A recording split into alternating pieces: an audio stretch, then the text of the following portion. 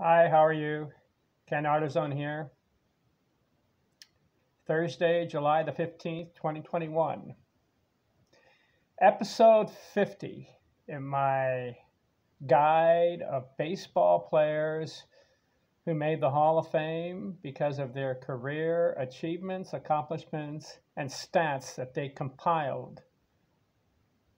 Episode 50, Zack. Have you heard of him? I haven't heard too much about him until I read the Baseball Hall of Fame book and all the inductees.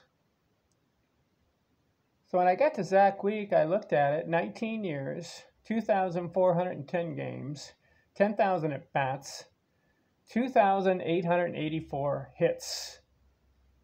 Just about 116 shy of 3,000. If I was him, I would have played one more year to get that 3,000th hit. 476 doubles, home runs 132, RBI 1,200. But here's a good stat. Lifetime batting average 317. So he made the Hall of Fame. Why? Played for the Brooklyn Dodgers, right? Now, Brooklyn's Super Puffs, 1909, 1927. Brooklyn Robins, that's what it says here on the his stats. Brooklyn Robins. But that was part of the Major League Baseball system, professional baseball. Played from 1909 to 1927. Let's look at his career. 26 games. In 1909, 31 hits, bats 304. He only had he had two 100 RBI seasons. And he had two 200 hit seasons. But what did he do to make the Hall of Fame? Well, 1, 2, 3, 4, 5, 6, 7, 8, 9, 10, 11, 12, 13, 14 times over 300 batting for the season out of 19 years. I keep telling everybody, if you can do 10 of them, you'll make the Hall. He has 14. His second year, 172 hits, 284. Third year, 153 hits, 287. His fourth year, he's 24 years old, 138 hits, 305 batting average. Next year, 161 hits, 301. Next year, 170 hits, 319. 1915, he's 27. 136 hits, 258. So he dropped off. He had three 300s in a row. Dropped off to 258, but he came back. I like that. You may have a 250 batting season. And what do you do the following year? Well, what did he do? 177 hits, 312 average. Next year, 113 hits, 312.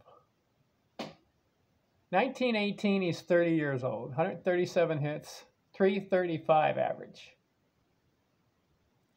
1919, 159 hits, 297.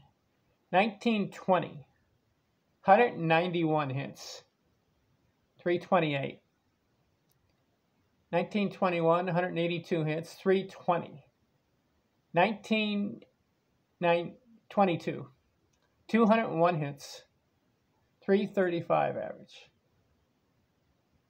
1923, misses about 50 games, but still gets 131 hits, 375. But here's his best year, 1924. 624 at-bats, that qualifies. 212 hits, 375 batting average, and 624 at-bats. And what does he do the following year?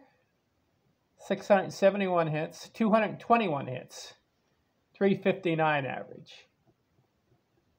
1926, 38 years old, 119 hits, .290 average. And then his last year, 1927, he's 39 years old. 80 hits, .324. So he finishes his career 2,884 hits. Zack Wheat, 132 homers, 1,200 RBI, .317 lifetime batting average. This is an old school ball player, right? 1909 through 1927. .317 batting average, 10,000 at-bats. That's how you make the Hall of Fame. 14 times out of 19 years, batted over 300.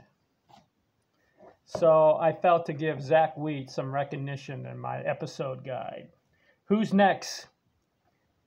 Have you heard of Goose Goslin? I didn't until I read the Baseball Hall of Fame book. I recommend everyone should read it. So I'll deal with him in my next episode. Thanks for watching, and I'm out.